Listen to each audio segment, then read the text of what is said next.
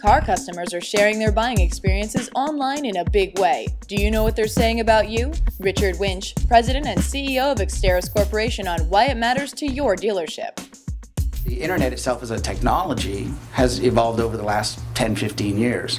What's more interesting and where we come into play is that the actual use of the internet and the evolution of the various components of it. Again, you've got Facebook, you've got YouTube, you've got Meta Cafe, and they just keep coming one after the other.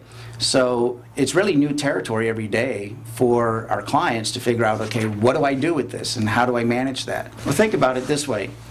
The traditional business, people are word of mouth. They talk about your company around town, and you build a reputation through word of mouth, good experiences with your business. With the advent of the internet now, you have this huge forum, and people are going online in greater numbers and talking about their experiences with the business.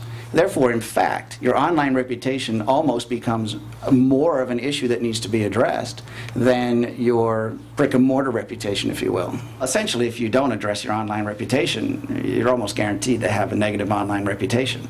What is the cost of that? The cost essentially is that you will lose potential business that you could be driving from the internet. By way of example, let's say that someone's doing a search for your dealership, and your results come back on the first page. In all likelihood, there will be reviews that are going to be on that first page. And if they're negative reviews, it'll likely drive that consumer to do another search or look for another dealership.